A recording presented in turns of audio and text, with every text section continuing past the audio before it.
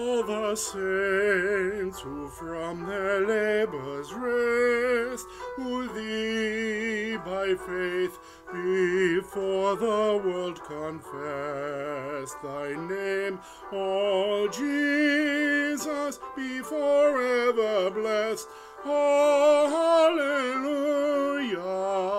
hallelujah.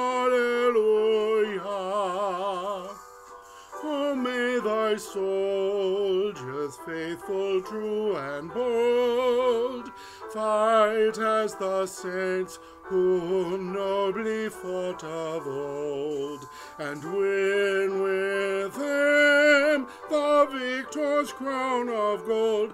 Hallelujah, hallelujah.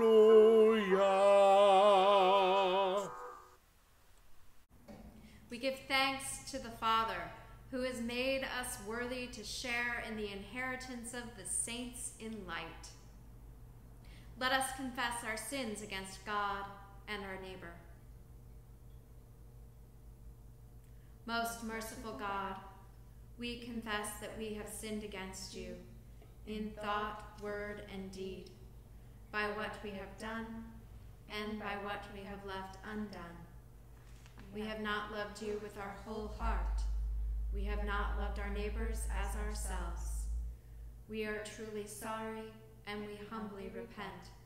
For the sake of your Son, Jesus Christ, have mercy on us and forgive us, that we may delight in your will and walk in your ways, to the glory of your name. Amen. Almighty God, have mercy on you and forgive you all your sins through our Lord Jesus Christ. Strengthen you in all goodness, and by the power of the Holy Spirit, keep you in eternal life. Amen. Lord, open our lips, and our mouth shall proclaim your praise. Glory to the Father, and to the Son, and to the Holy Spirit, as it was in the beginning, is now, and will be forever. Amen. Alleluia.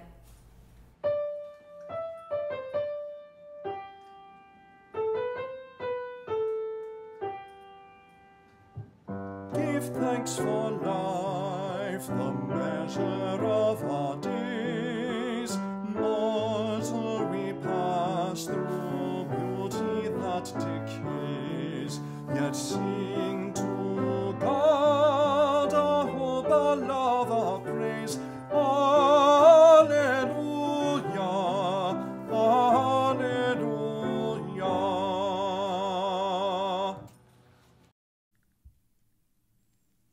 Psalm 34, verses 1 through 10 and 22.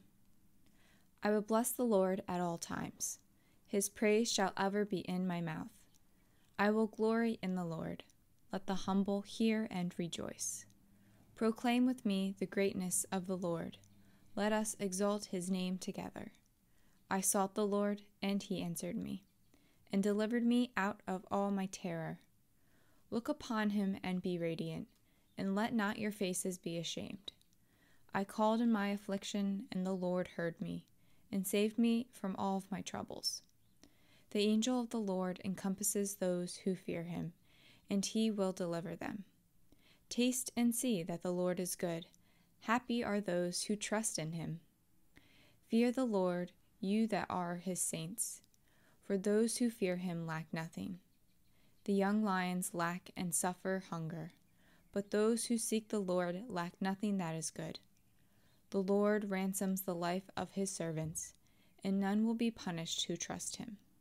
Glory to the Father, and to the Son, and to the Holy Spirit, as it was in the beginning, is now, and will be forever. Amen. A reading from John. Now there was a Pharisee named Nicodemus, a leader of the Jews.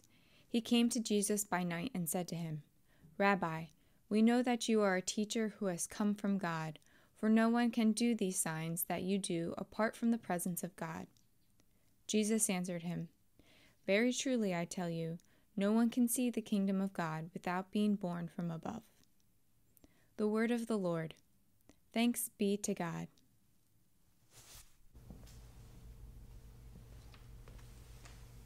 The Holy Gospel of our Lord Jesus Christ according to Matthew. Glory to you, Lord Christ. When Jesus saw the crowds, he went up the mountain, and after he sat down, his disciples came to him. Then he began to speak and taught them, saying, "Blessed are the poor in spirit, for theirs is the kingdom of heaven. Blessed are those who mourn, for they will be comforted. Blessed are the meek, for they shall inherit the earth. Blessed are those who hunger and thirst for righteousness, for they will be filled. Blessed are the merciful, for they will receive mercy. Blessed are the pure in heart, for they will see God. Blessed are the peacemakers, for they will be called children of God. Blessed are those who are persecuted for righteousness' sake, for theirs is the kingdom of heaven. Blessed are you when people revile you and persecute you and utter all kinds of evil against you falsely on my account. Rejoice and be glad, for your reward is great in heaven, for in the same way they persecuted the prophets who were before you." The Holy Gospel of the Lord. Praise to you, Lord Christ.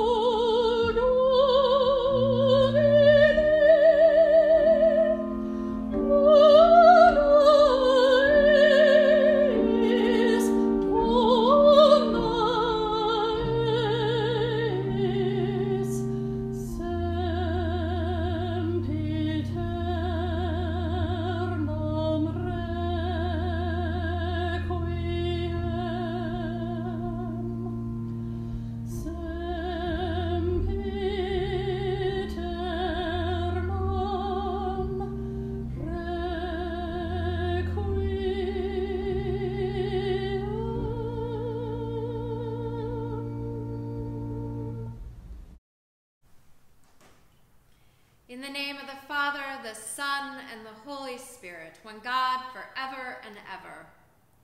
Amen. So this is the Feast of All Saints. All Saints isn't about superhero-ness so much as it is about duty and a wholehearted effort to live into Christ's faith in us. All Saints isn't about the unattainable as much as it is about the eternal day of peace that Christ has shown the world in his life, in his death, and his resurrection. All Saints is very much about a focus on the communion of saints. Maybe the communion of saints can be imagined as an otherworldly table where somehow everybody sits together at the same time. Uptight reformers and the absurdly powerful and the desperately lost. All at one table. In the last few years, in places where there are many craft breweries close together, I've noticed these strange vehicles, trolley-like vehicles, but with two changes. One, it has a table in the middle and a dozen seats around it. And secondly, those seats are attached to bicycle pedals. Those trolley bike tables, they're moved not by an engine, but instead they are propelled by everyone on the trolley cycling together.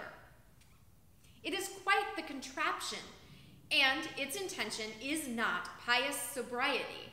Yet, it does ferment a really fruitful image of the communion of saints, what that would look like around a table.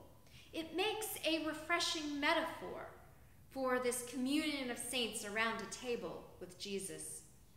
A table with Jesus leading the tour from the front seat, and the Holy Spirit pushing us who are on this trolley bike table thing, pushing us from behind. At this table is a relationship of never-ending gratitude and generosity, both in time and beyond time. When I hear Jesus tell us of these world-upturning teachings that we call the Beatitudes, I imagine them as Jesus' invitation, both beyond and in time, to his eternal table, and just maybe his eternal trolley bike table. The powers that be that Jesus encountered could overlook his wholehearted generosity with the last, the least, and the lost as just do-gooderness. But what they could not ignore was his exposing their shallow desperation and selfish disregard for God's beloved. They didn't want a seat at that trolley bike table. We have begun the annual Stewardship campaign with an invitation to begin by sharing the wholehearted generosity that you experience through Christ Church. I hope that you will feel and see in this Stewardship campaign an invitation to examine your practices with Jesus and your promises to God, and the duty to generations undreamed of, the communion of saints that haven't been born yet. Generations past were wholeheartedly generous to you and to us. They are there on that table trolley bike. They are pedaling. They are doing a whole lot of the financial pedaling. We haven't panicked this year because of their clear commitment to us, their commitment to the communion of saints.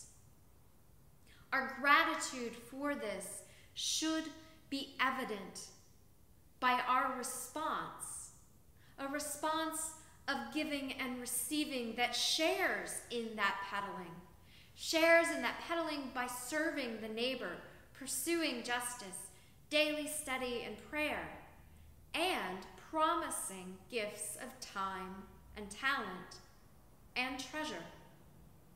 That is how the church embodies Christian duty and peddles through the virtues of God's big table in every age. When Jesus welcomes you to this table, and Jesus looks at you in the eyes and offers these beatitudes, what do you feel? Do you feel satisfaction? Do you feel regret? I invite you to spend some time this week with your feelings, imagining yourself at that trolley bike table with Jesus and his saying these very beatitudes to you. Imagine yourself with the whole communion of saints. What feelings does that bring out in you? The world is about to turn. It always is. And I trust that God's will is that it turns toward generosity and wholeheartedness for all and from all. I also feel that this very trust is very hard for me to get a solid grip on right now. Maybe you're there too. So my response is to come to Christ's table, whether that is in person or through this morning prayer video. And we come and we pray and we study and we serve and we do our part. We do our part with Jesus and we do our part with all the saints on our side. I don't know how that trolley cycle thing works. However, it is a jolly good metaphor for a way of life that we call the communion of saints and that we celebrate today on All Saints and that we celebrate every single day of the year, but sometimes we forget to focus on. The communion of saints and this image of this bicycle, tricycle, whatever trolley metaphor thing, it is a beautiful image of the way of being church that we are practicing, but practicing differently right now. Our seats are a little more spread apart, but we're all still pedaling. We must continue the wholehearted generosity of staying home more, of carefully distancing, of wearing masks and washing our hands, because the communion of saints did their duty for us. I believe that the communion of saints is as real as those trolley table bikes, and that we can travel further than our efforts can carry us alone, because we are never alone. Jesus is at the head of that table, and an infinity of infinities of saints is sitting all around us, pedaling with us as we make it through these days. So let us pray. Healing and sovereign God, overmatch our resistant ears with your transforming speech. Infiltrate our jadedness and our fatigue. Touch our yearning by your words, and through your out loudness, draw us closer to you. We are ready to listen. In the name of the Holy Trinity, pedaling with us forever, one God forever and ever. Amen. Let us say together the Apostles' Creed. I believe in God, the Father Almighty, creator of heaven and earth. I believe in Jesus Christ, God's only Son, our Lord, who was conceived by the Holy Spirit, born of the Virgin Mary, suffered under Pontius Pilate, was crucified, died, and was buried. He descended to the dead. On the third day he rose again. He ascended into heaven. He is seated at the right hand of the Father, and he will come again to judge the living and the dead. I believe in the Holy Spirit, the Holy Catholic Church, the communion of saints, the forgiveness of sins, the resurrection of the body, and the life everlasting. Amen. The Lord be with you. And also with you. Let us pray. Our Father, who art in heaven, hallowed be thy name. Thy kingdom come, thy will be done, on earth as it is in heaven. Give us this day our daily bread, and forgive us our trespasses, as we forgive those who trespass against us. And lead us not into temptation, but deliver us from evil. For thine is the kingdom, and the power, and the glory, forever and ever. Amen. Prayers of the people. Father, we pray for your holy Catholic Church, that we all may be one. Grant that every member of the Church may truly and humbly serve you, that your name may be glorified by all people. We pray for all bishops, priests, and deacons, that they may be faithful ministers of your word and sacraments. We pray for all those who govern and hold authority in the nations of the world, that there may be justice and peace on earth. Give us grace to do your will in all that we undertake, that our works may find favor in your sight. Today we pray for the names on our prayer lists: Catherine, Maureen, Mackenzie, Richard, Fran, Michelle, Pam, John, Jay, Donna, Sue, Joyce, Rebecca, Anna, Jack, Jane, Nancy, Cameron, Megan, Jessica, Donna, and baby Vincent. For our military: Richard, Eric, Michael, Chris, Mark, Michael, Marshall, Nicole, Joshua, David, Tony, Mark, Timothy, Jerome, William, Austin, Neil, Rob, Evan, James, and Robert. For our first responders: Jim, Rob, Frank, Tom, Joan, David, Michael, Mariana, Aaron, Josh, Doug, Art, Lee, Jesse, Mitchell, Wayne. Have compassion on those who suffer from any grief or trouble, that they may be delivered from their distress. We praise you for your saints who have entered into joy, that we may also come to share in your heavenly kingdom. Let us pray for our own needs and those of others. Almighty God, you have knit together your elect in one communion and one fellowship in the mystical body of your Son, Jesus Christ, our Lord. Give us grace so to follow your blessed saints in all virtuous and godly living, that we may come to those ineffable joys that you have prepared for those who truly love you, through Jesus Christ our Lord, who with you and the Holy Spirit lives and reigns, one God in glory everlasting. Amen. Almighty God, to whom we must account for all our powers and privileges, guide the people of the United States in the election of officials and representatives, that by faithful administration and wise laws, the rights of all may be protected and our nation be enabled to fulfill your purposes through Jesus Christ our Lord. Amen. Holy God, who calls the worlds into being and calls us into Christ's church, we thank you for the church that is our heart, for the mission of the church that is our joy, and for the ministry of the church that is our task. We thank you for the generosity of Christ Church Ridley Park, for its steadfastness over time, for its people who have named your name and lived your life.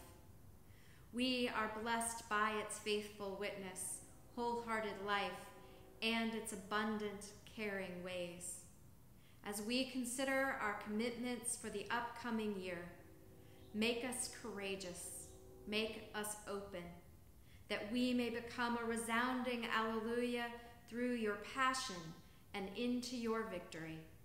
We pray in the name of Jesus, crucified and risen, wholehearted shepherd of the church. Amen. If we were gathered together in person, this would be the moment for announcements and for the offertory sentence. I have 4 announcements for you today. Number 1 is naming that we have a new place to send our prayer shawl ministry, and that place is a place we're well acquainted with, of Fair Acres. Not only do we have a place to send it, but they are desirous of even more than we're currently making. So, those of you who are looking for a way to keep your hands busy and a ministry of prayer and love to someone you may not even know, invite you into the practice of prayer shawl ministry. Those can be knitted or crocheted, and we're going to help you learn more about that through some internet links. My second announcement is that I want to thank absolutely everybody who gave their heart and time to the pumpkin patch.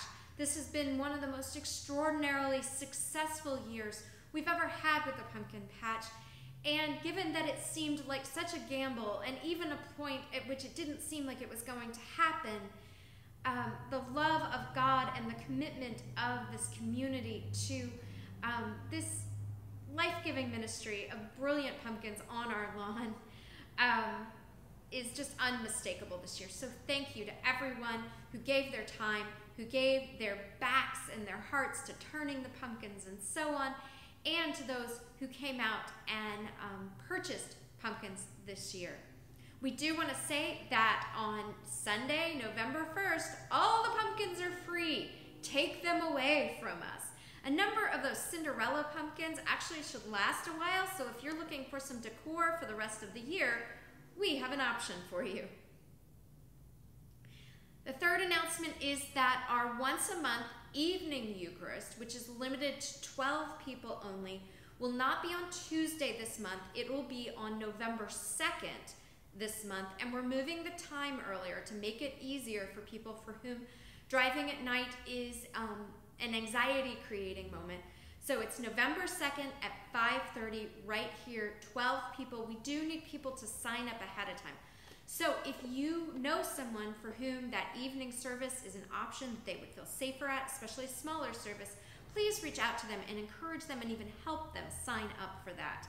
And then lastly is a reminder to turn in your wholehearted generosity signs. These are mine. Without CCRP, we wouldn't have this wonderful classic worship, and with it, we welcome the questions. What a gift to this community. So, get those signs turned in, get those pictures of you and your signs turned in so we can put them in the slideshow for the Wholehearted Generosity Stewardship Campaign. Let us say together this statement of our offertory. With grateful hearts, let us give what we have. With joyful hope, let us give for what can be. Let us say together the general thanksgiving. Almighty God, Father of all mercies, we, your unworthy servants, give you humble thanks for all your goodness and loving kindness to us and to all whom you have made. We bless you for our creation, preservation, and all the blessings of this life, but above all for your immeasurable love in the redemption of the world by our Lord Jesus Christ, for the means of grace and for the hope of glory.